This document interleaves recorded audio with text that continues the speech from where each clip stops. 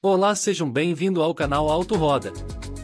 Com os preços de carros novos relativamente elevados em algumas categorias, a opção mais viável para se ter um carro interessante é recorrer aos seminovos, que apresentam melhor custo-benefício. No entanto, ao se desistir do 0 km e partir para um usado, o leque de opções se abre infinitamente. Selecionamos 10 carros interessantes, com preços girando entre R$40 mil e R$100 mil, que podem ao menos servir de ponto de partida para a busca pelo seminovo que melhor se adeque a bolsos e gostos diferentes.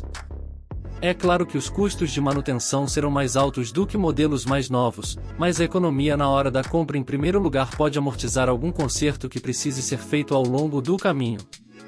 1. Fiat 500. O pequenino carro da Fiat chegou ao país em 2009 vindo da Polônia e preço elevado. Mas em 2011, o modelinho ganhou cidadania mexicana, mais versões e motores flexíveis. Ótimo para cidades grandes, ele chegou em duas versões, Lounge Sport Air, com motor de até 105 cavalos e câmbio manual. Unidades fabricadas entre 2011 e 2012 custam cerca de R$42 mil. Há uma versão automática, são mais confortáveis porém com as reações bem mais lentas. Já a versão Cult de entrada são valentes, mas não tem a agilidade que a proposta e o visual pedem para o pequeno compacto. 2. Ford Focus. O hatch argentino tem uma legião de fãs desde a primeira geração que chegou em 2001 no Brasil. Mas e na segunda fase que está um dos pacotes mais interessantes. As últimas unidades da geração anterior fabricada até 2013 têm valores interessantes até mesmo para versões de topo Titanium, que não ultrapassa os R$45 mil. Com ar-condicionado digital, teto solar e até partida por bota com chave presencial são equipamentos de série de hatch sedã. Além disso, um belo 2.0 de 145 cavalos e uma dinâmica digna de nota são pontos altos de um modelo discreto. 3. Toyota Camry. Para quem procura um sedã grande, confortável, espaçoso e tradicional, o Camry é uma boa pedida. O modelo é importado em pequenas quantidades para o país, o que lhe dá um certo ar de exclusividade frente a concorrentes como Ford Fusion. Além disso, por cerca de R$60 mil, é possível encontrar unidades fabricadas entre 2010 e 2012, com motor V6 de 3.5 litros e muita madeira e couro no interior. 4. Land Rover Discovery 3. O grandalhão inglês ainda impõe respeito na rua e é extremamente confortável e seguro. A oferta de opções é grande, com motores a gasolina e diesel, V6 e até V8 e preços entre R$70 e R$100 mil.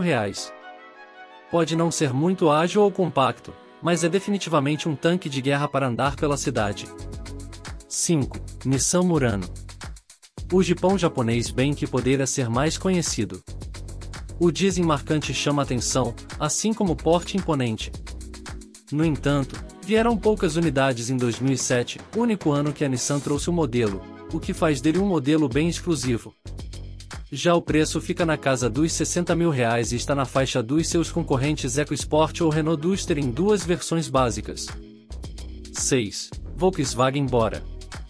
Se por fora o visual pode ser um pouco sem sal, o Bora conserva as boas qualidades do Golf. Vendido entre 2001 e 2010, tem boa relação custo-benefício para quem procura um sedã confortável e discreto. Usa o mesmo conjunto de Golf New Beetle, com 2.0 de 116 cavalos e câmbio automático. Na linha 2008, o câmbio passou de 4 para 6 marchas, com trocas manuais. Os mais antigos partem de R$15 mil. Os mais recentes, a partir de 2008, são melhores pedidas, por cerca de R$30 mil. 7. Fiat Stilo. Foi lançado ainda em 2002 como sucessor do Bravo e foi mais uma tentativa não muito bem sucedida da marca entre os médios. No entanto, o Stilo era moderno e podia ser muito bem equipado. Usava motores 1.8 de 8V ou 16V, a este com 122 cavalos, de origem Chevrolet nas versões básicas e o poderoso 2.4 20V na versão esportiva Abarth. Com 167 cavalos no hatch, colocava o modelo em competição direta com o VW Golf GTI da época, que tinha 180 cavalos. Unidades mais antigas partem dos R$15 mil, enquanto as últimas, de 2010, podem chegar aos R$40 mil. 8. Hyundai i30. A primeira geração chegou em 2009. Equipado com motor 2,0 litros de 145 cavalos, o i30 caiu nas graças do público e alavancou as vendas da Hyundai. O médio tem bom espaço interno e conjunto mecânico interessante, com câmbio manual de 5 marchas ou automático de 4.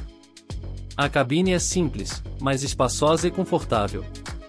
O único senão é o tamanho das belas rodas, de 17, que faziam os pneus sofrerem no asfalto ruim. Os preços variam entre R$ 35.000 e R$ 50.000 para a primeira geração. 9. Toyota Fielder. A perua do Corolla foi vendida entre 2004 e 2010, e sem substituta, deixou uma legião de órfãos. Figura como uma boa opção entre os seminovos, com preços partindo dos R$ 22.000. Com o mesmo motor 1.8 de 136 cavalos oferecido no sedã, podia ter câmbio manual de 5 marchas ou automático de 4, e versões X e SG. Há muitas unidades blindadas à venda, cujos preços ficam na média do mercado. 10. Chevrolet Sonic. Entre R$ 31.000 e R$ 50.000, pode ser boa escolha para quem procura hatch ou sedã com ares mais sofisticados e conjunto mecânico competente.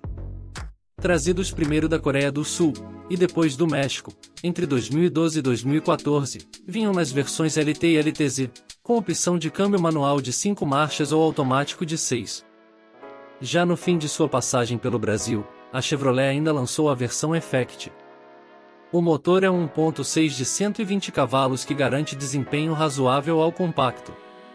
Deixe nos comentários abaixo o que vocês acharam dessa lista ou se ficou faltando outros carros cabem no bolso de vocês. Obrigado por ficar até ao final e assistir ao nosso vídeo. Fique atento a próximos conteúdos interessantes sobre os carros no canal. Não esqueça de se inscrever e ativar as notificações para não perder nenhum vídeo novo. Obrigado novamente por assistir e até o próximo vídeo.